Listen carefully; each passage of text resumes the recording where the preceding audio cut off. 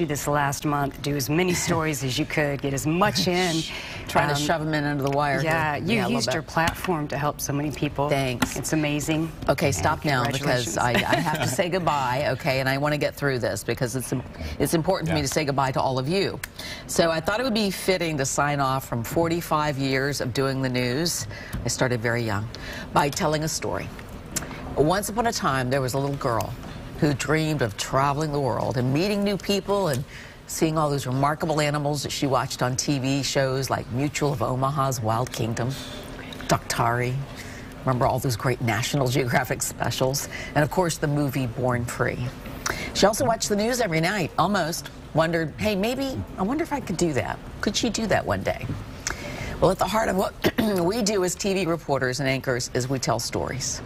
Stories about things you need to know, what's going on in your neighborhood, your city, your county. Stories about events and things that you might like to know about. And stories about other people that you might never cross paths with, but you get to see them on the news.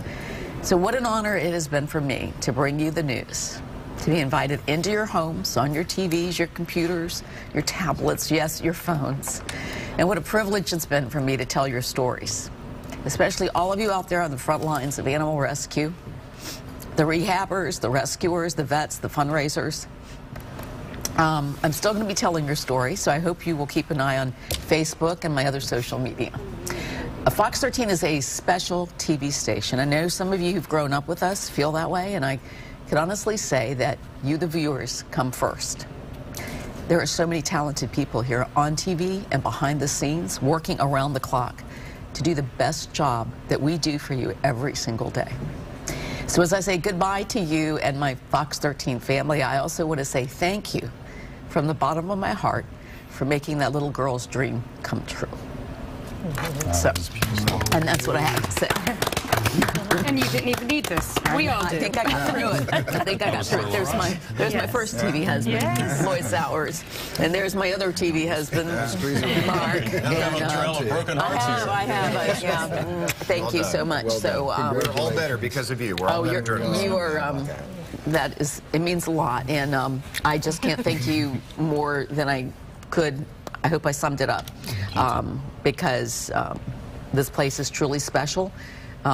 It's just bursting with talent, and everybody here really does get along, enjoys what they do, and it shows. And that's why I know that I'm going to get on my Mustang and ride off into the sunset.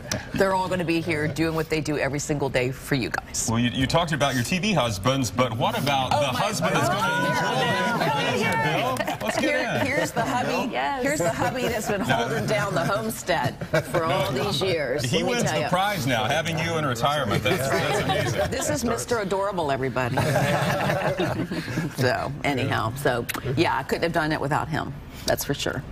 That's for sure. So, okay, I think are we officially out of time? And what should we say for the last time here?